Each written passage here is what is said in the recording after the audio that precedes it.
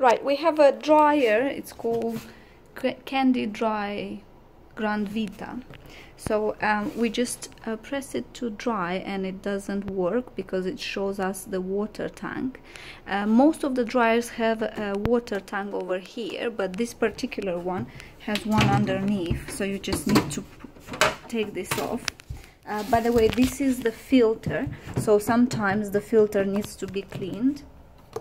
Okay, so you just open this one and check it if it needs cleaning, if you can.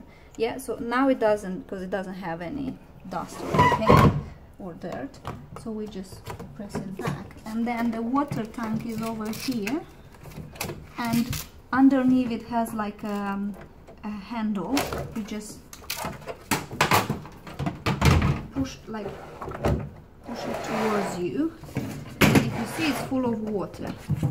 So all this water will just follow me. We'll just pour it in the sink. Remove that thing and pour it in the sink.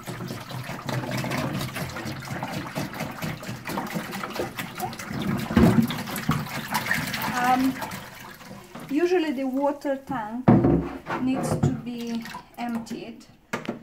Depends how many wash and dries you do per week. But after 5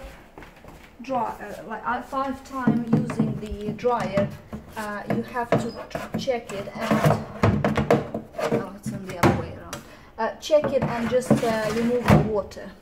And in this case, you see now, I'm gonna restart it again and just press, and it should work.